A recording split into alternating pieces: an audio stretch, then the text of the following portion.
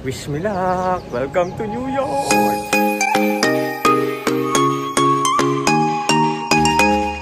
Welcome back guys! And I'm back sa airport na naman!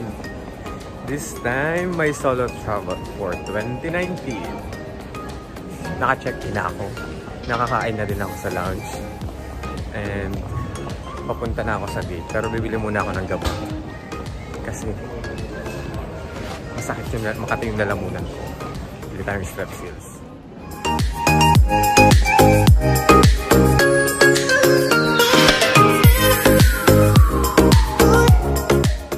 Yun nga. Tapos na ako mag-check-in. And nakabili na din ako ng mga gamot. Walang strepsils pero meron naman silang ibang brand. And then also nakalimutan kong bumili sa labas ng aking tawag dito yung sa acidity Gaviscon tablets. Buti na lang meron dito. Mahirap talaga pagkasakit yan. Ang dami naman sakit na. Pero mahirap kasi magkasakit kapag ka nasa travel ka. So kailangan prepared ka sa mga ganyang mga pangyayari. So ayun nga, dala ko is paracetamol, meron akong Imodium, meron akong mefenamic acid, and antihistamine. Then dinagdagan ko na kanina ng parang Gaviscon tablet and strepsils. So yun, I will be flying through Dubai. So may first leg ng aking flight will be Bahrain to Dubai, which will take around 1.5 hours. After noon, dun na good luck na sa pinakamahabang biyahe ko na mararanasan ngayon, which is 14 hours from Dubai to New York. So actually yung bag ko na yon may unan yan. Dahil hindi ako sanay doon sa mga travel neck pillow. Kaya talagang yung hotdog pillow ang binbit ko. Kasi mas komportable siya kasi habang yapos-yapos mo siya. So parang mas komportable siya kasi hindi mo na siya habulin kumbaga mataas. Kaya mas sanay ako naunan talaga yung bitbit. Dapat nga unan yung bitbit ko eh. Masyado lang naging bulky yung bag kaya pinalitan ko na lang ng hotdog pillow. But anyways, in 20 minutes or 10 minutes siguro boarding na kasi 8:30 daw ang boarding and it's already 8:20 kaya see you guys sa Dubai.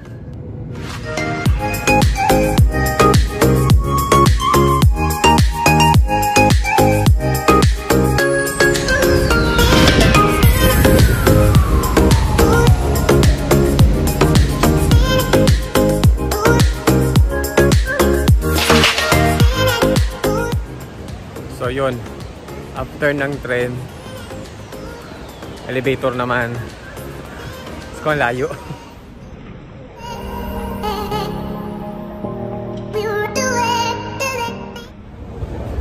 Okay, time check. It's already 12 o'clock sa Bahrain and 1 o'clock na dito sa Dubai. Kaya yung body clock ko naghahanap na ng kama. I still have 2 hours to wait bago mag-boarding. Ay, 1 oras na lang pala. Kasi 2 o'clock yung boarding. So, papagurin ko na lang muna yung sarili ko para mamaya tulog talaga ako sa aeroplano. Okay, andito na ako ngayon sa boarding gate. And hintay na lang ng 1 pang oras para sa boarding announcement. I'll be boarding by 2 o'clock. And isang tip lang doon sa mga magta-travel using Emirates. Lalo na kapag may connecting flight kayo, hindi kayo galing dito sa Dubai. For example, like me, galing ako ng Bahrain and ang una kong connecting flight is through Fly Dubai. So yung Fly Dubai pala is iba yung terminal. So nandun siya sa Terminal 2. And medyo malayo siya dito sa Terminal 3 kapag ang connecting mo ay Emirates. So halos tumagal ako ng 40 minutes from Terminal 2 to Terminal 3. Puro lang yun airside, bali internal na bus, and then air train, and then isang malaking elevator. So yun, tatlong transfer kasi mula sa eroplano. Kaya umabot ako ng halos 40 minutes. So kapag kapipili kayo ng connecting flight, make sure na meron kayong enough time, at least 2 hours yung transfer time nyo para hindi kayo mag-hold. Kasi kumbaga 40 minutes yung travel plus 1 hour before yung flight is yun yung boarding. So at least 2 hours magawa nyo yung ang piliin yung flight na difference between 2 flights nyo. Yun. Kasi mahaba talaga yung biyahe. Ang laki. And busog pa naman ako. So mamaya na lang ako mag-iintay ulit ng pagkain sa eroplano. And sana makatulog ako na maayos. Good luck sa 14-hour flight. Yung katawan ko naghahanap na ng kama kasi sa Bahrain is already 12 o'clock. Eh ang oras ng tulog ko alas 11 lang. Kaya yung mata ko fresh ka pa ba? So let's see. Ikot-ikot muna.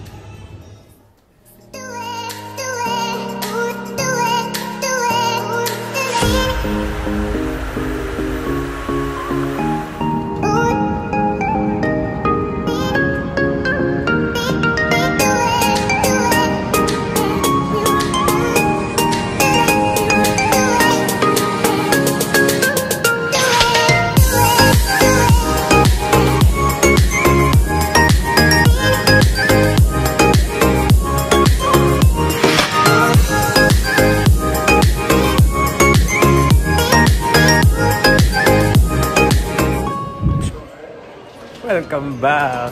And finally, nandito na ako. Nakalagpas na ako ng immigration. Tapos na rin ako ng customs. Actually, mabilis lang siya. Mabilis lang yung immigration. Halos wala namang tanong. Tinanong lang ako hanggang kailan, saan ako titigil.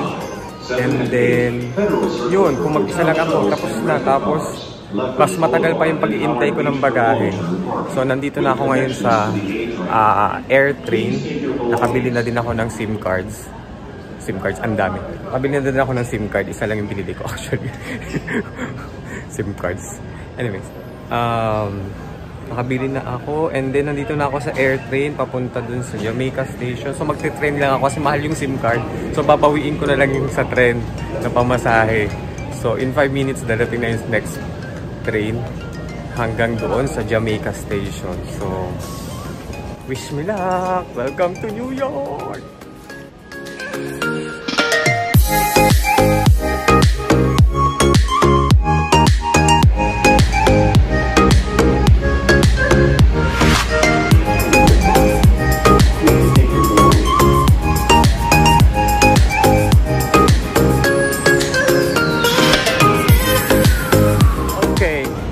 One train down, air train down, next transfer sa subway. J daw sabi ni Google. So let's see. This is it. Kaya ginusto mo yan eh.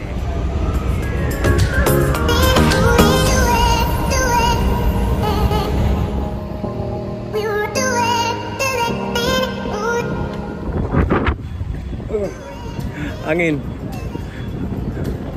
It's okay. Yun guys, survive na yung first ride ko sa New York subway. Naglalakad na ako papunta sa hostel. So mga 10 minutes daw na walk. So sundan mo lang si Google Maps, hindi ka maliligaw. Kadalasan, pero minsan may maliligaw kapag hindi ka marunong tumingin sa mapa. Okay, see you in the hostel. Yan na, nakita ko na yung Moore Street. So nasa tamang landas ako. Hindi tayo naliligaw. So isang tawid na lang, hostel na.